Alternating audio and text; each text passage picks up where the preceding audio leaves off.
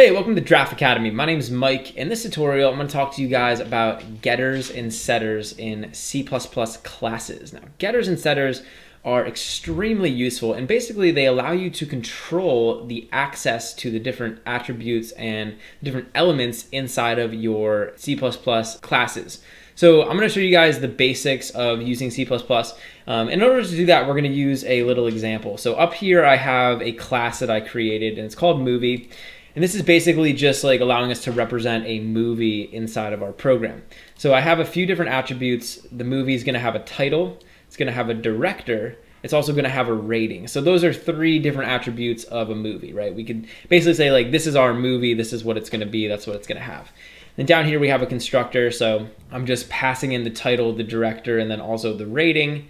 And then over here, we're assigning those values to the values inside of the object. This is all pretty standard stuff, and if you've been following along with the course up to this point, this should kind of make sense, what I'm doing over here. I'm essentially just defining a movie data type.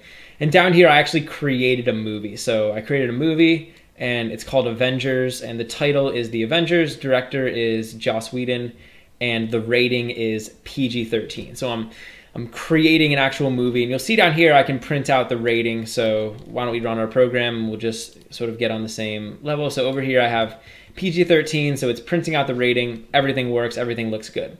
Now, here's the thing, a lot of times in C++, when we're creating something like a class up here, like this movie, we're gonna wanna be able to control what information can be stored for a particular movie.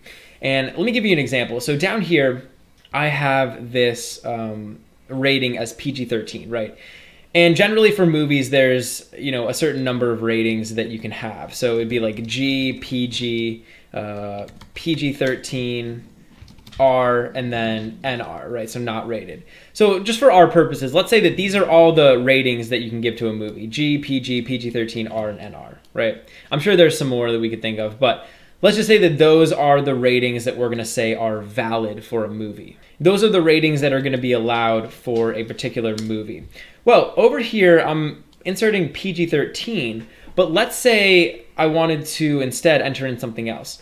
There's nothing stopping me from just entering in nonsense like dog, right? There's nothing that's stopping me from just typing in some nonsense rating there and then running the program and being able to store it inside of my movie, right? In other words, I can set the rating equal to dog, even though that's not technically like one of the official ratings that we can have. And there's a lot of circumstances where there's going to be things like this. For example, valid ratings that you're going to want to enforce. In other words, like when you're writing this program, you might not want an object, you might not want a movie object to be created that's not using a valid rating. Like you wouldn't want this to be able to happen down here. You wouldn't want them to be able to put a rating in as dog. So I'm going to show you guys how we can essentially just enforce that, how we could make it so that the user can only create an object, a movie object, with a valid rating. And to do that, we can use something called getters and setters. Now, the first thing that I'm going to do after I turn that back is I'm going to head up here into my class. So up here in my movie class, and I want to show you guys one thing. You'll see up here I have this keyword public. And essentially when I say public and I put all this stuff underneath public, what that means is that all of this stuff is public. And basically, when something's public, it means that any other program, any other code can access it. So essentially, any code outside of this class is able to access the title of the movie, the director, the rating, and the constructor. So down here, I'm able to print out Avengers.rating because rating is public, right? So I can print this out because it's underneath this little public keyword. But there's another keyword that we can use in C++, which is called private. And I can do the same thing as I did with public. I can just say private. And any attributes, any variables, any functions, anything that I put underneath this private keyword is actually going to be private. So for example, if I was to take this string rating and I was to put this under here, under this private, what this means is now only code inside of this movie class is able to access the rating attribute. Only code that's inside the movie can access the rating. So if I was to come down here now and try to print out Avengers.rating, I'm not going to be able to do that anymore. And you're going to see that we're going to get an error. So you can see this highlights in red, basically telling us that you can't print out Avengers.rating because it's private. So I no longer have access to the rating inside of my main function. Now, one thing I will point out is I have access to the rating here in the constructor. That's because the rating variable, the rating attribute, is in the same class as this constructor, so it's able to access it. But this main function isn't able to access it, and any code inside the main function can't because it's not inside of that class. So that's basically the difference between public and private, and we can leverage public and private in order to control what ratings are able to get set for this movie. So let me show you guys how we can do this. The first thing I want to do is underneath this public block, I'm going to create a public function, and I'm going to call it set rating. So actually this is going to be void, and I'm just going to call it set rating. And this is going to take as a parameter, it's going to take one value. It's going to be a string a rating. So this is going to take a rating as a parameter. Down here inside of this set rating function, I'm basically going to say rating is equal to a rating. So now whenever I want to give a value to the rating, I'm going to make it so we have to go through this set rating function.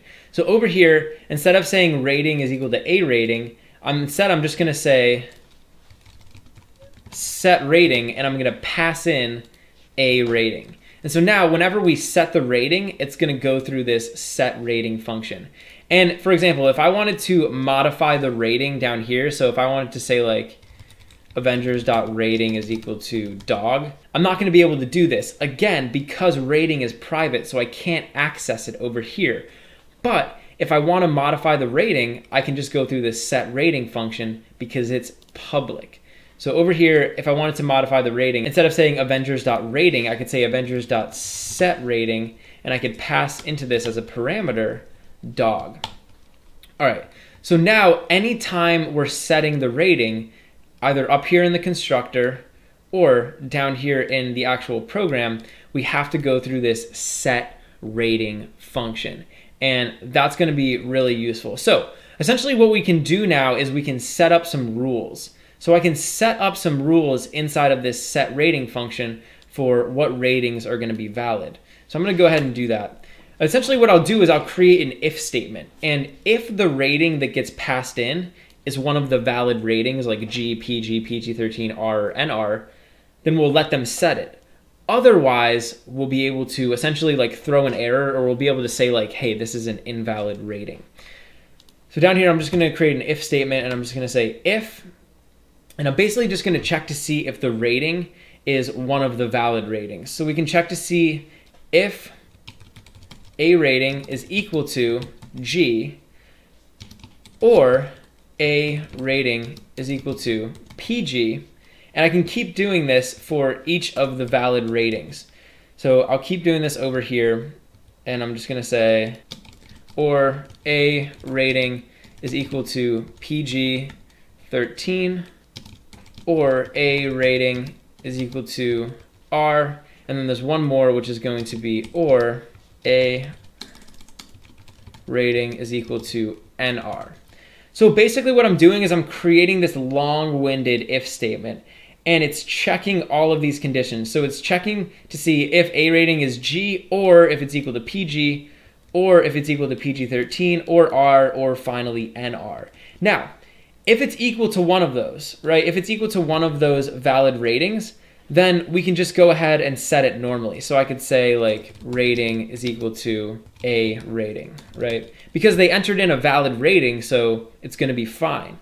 But here's the thing, if they didn't enter in a valid rating, that means that we're not going to be able to set it as the rating that they entered. So I can say else, and otherwise, why don't we just go ahead and set rating equal to NR. So we'll say that if they entered in an invalid rating, like if they tried to set an invalid rating for the rating for the movie, we're just going to go ahead and set it to NR because they didn't enter in a valid rating, so it's just going to be not rated. So here's the thing. Now, whenever we want to set the rating, we have to go through this set rating function. So for example, I could come over here and I could say Avengers set rating dog, And then if I printed out the rating, it's actually going to say NR because they entered in an invalid rating. It's just going to default to NR.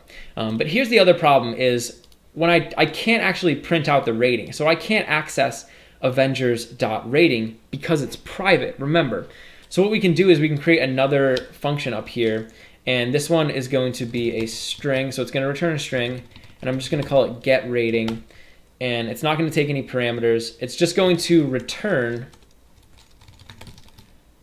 rating. So it'll just return the rating. And so now if I wanted to print this out, I could say Avengers.getRating, and I'll be able to print it out. So let's go ahead and see what happens. So down here, I set Avengers rating equal to dog. That's an invalid rating. So now when I get the rating and I print it out, we should just print out NR. And actually it looks like I have a typo here, so I forgot to put a double equals in there. Let me see if I did that over here too. Nope.